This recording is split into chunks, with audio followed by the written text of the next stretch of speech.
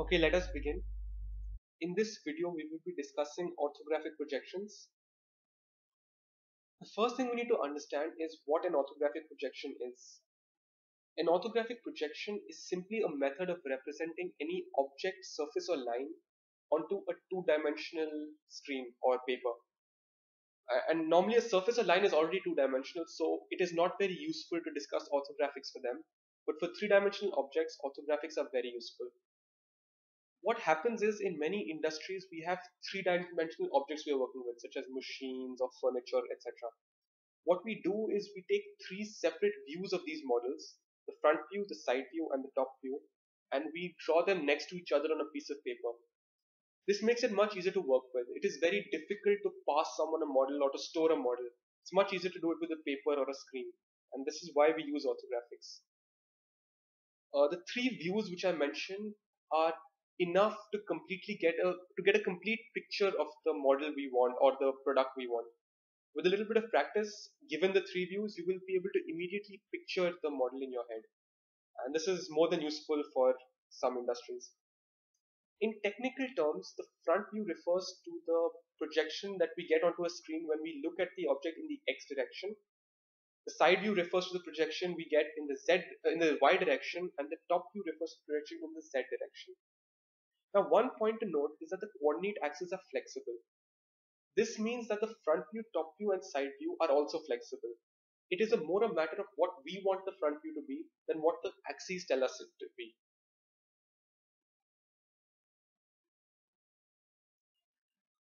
Why do we use orthographics? Well, as I mentioned before, the main reason is to render a three-dimensional object into two dimensions, that is, onto a screen or paper. The other thing to note about orthographics is that they maintain dimension. This means that if our model has any unknown dimensions, the orthographic model or the orthographic drawing will help us to calculate these unknown directions geometrically rather than mathematically. And it simplifies the production process as we can simply input the dimensions into the manufacturing machine and get the product. Okay, now we come to the basics of orthographics. The one important thing we need to remember in orthographics is that there is a specific relative positioning of the three views. We cannot just draw the three views anywhere we want on the paper. And there are two kinds of arrangements. They're called the first angle of projection and the third angle of projection. The only difference between the two is the way in which the three views are arranged. In the first angle of projection, we have the front view on top. So when we look at the object in the X direction, and the projection we get then is what we call the front view. The top view comes directly under the front view, and the side view comes on the left or right of the front view. And whether it's left or right depends on which side view we consider. If we consider the right side view, it will come on the left hand side, and if we consider the left side view, it will come on the right hand side.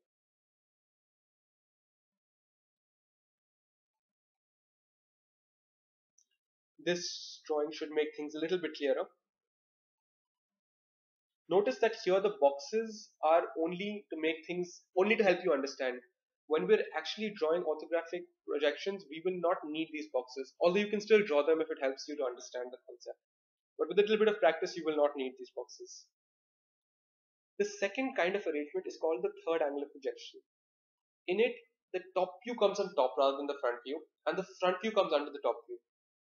The side view again comes on the left or right of the front view, but the only difference is that this time a left side view will come on the left side of the front view, and a right side view will come on the right side, unlike the first angle. And again, this picture should make things a little bit clearer. The last thing we need to understand is what a projection is. Well, a projection is basically a depiction of an object onto a screen. So what it means is a projection is defined in a certain direction. What it means is that if we look at the object in that direction and we imagine ourselves to have no depth perception, what will we see? Now it's important to note that any dimension in our line of sight we will not be able to perceive at all. So if we're looking at the object in the X direction, we will only be able to see the dimensions in the Y direction and the Z direction. And since the YZ is a plane, we simply get the projection onto a two-dimensional surface. Basically, we remove one of the coordinate axes and get the two other dimensions.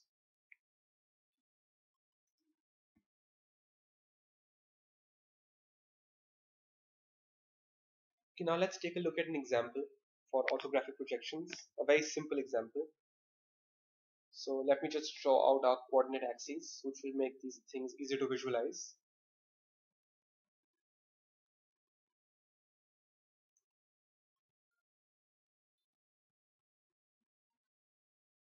So there you can see we have our coordinate axes. And suppose we want to get the orthographic projections of this straight line. Okay, notice this line rests on the xy plane at the bottom and is parallel to the z axis. So it's a straight line going upwards, it's a vertical line. Now, suppose we first want the front view, and the front view is defined in this direction. Remember, I can define front view however I want. So I define it like this. So what will we see? Well, we'll basically a standing vertical line. If we project this backwards onto the YZ plane, we will just see a straight line. And notice the length of this line should be equal to the length of this line, although it may not seem in my drawing. And now let's say we want the side view from here. So we want the projection onto the XZ plane of the side view. Okay, try to guess, what are we going to see here again? We will see a line. And the line, since we're taking a right side view, we will draw this line on the left side of our front view. Right there.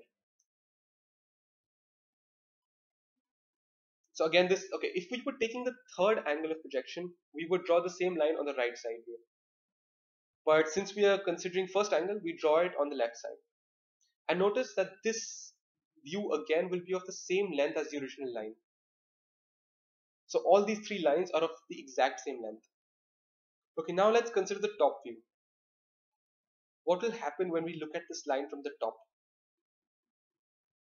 Remember now, when we're looking at it from the top, we will not be able to perceive any depth in that direction. So we will not be able to observe or perceive the length of the line in this case. Suppose it's 1 meter. Let's just say it's 1 meter. We will not be able to perceive that 1 meter. What we will just see is a dot, which is the point of the line. This may take a little bit of time to visualize. It's not always intuitive to everyone. Try to imagine it. How will you see a line when it is head on to you? So a point is basically not representable. So remember, it's not a circle, it's a point, an infinitely small point. And I've just drawn the boxes to make it clearer what the front view, side view, and top view are. Okay, now let's take a look at a different example, a slightly trickier one. Let me just draw the axes. So we have our z-axis, x-axis, and our y-axis. And suppose we want the orthographic projections for this line here, this green line.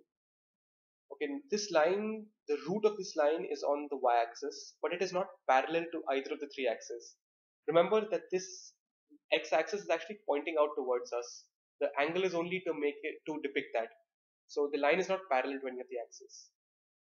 Now suppose we want the front view in this direction. What will we see?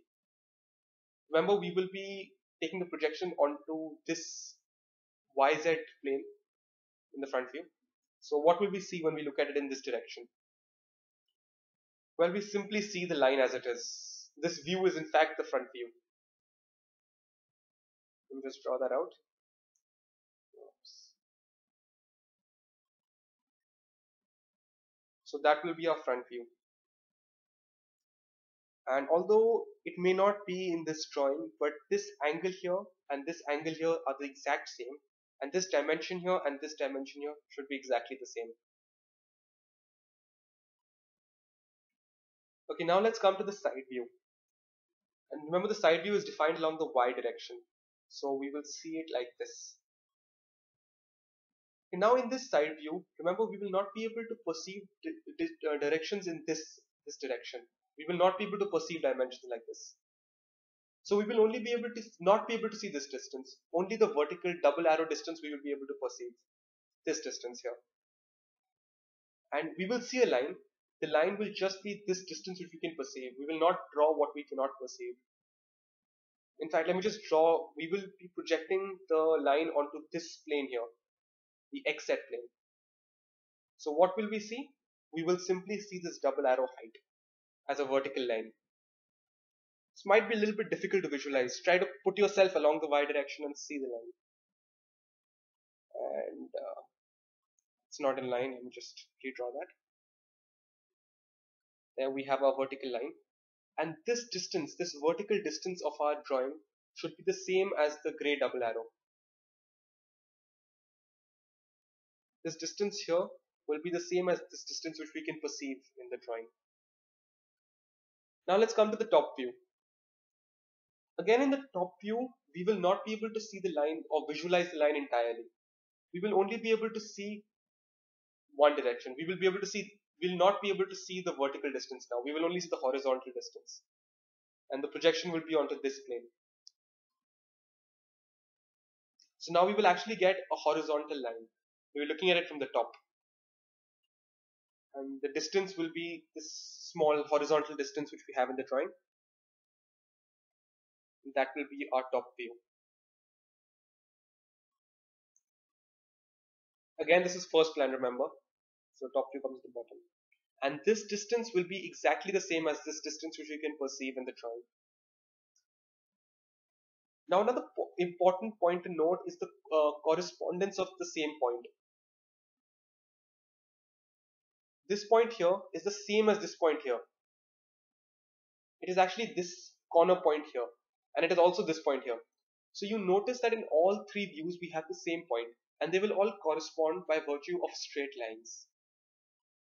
So if you draw the boxes, you will get to understand this correspondence a little more clearly. Similarly, this point is the same as this point, and is the same as this point, and is the top point in the drawing. So this is something, the correspondence you will have.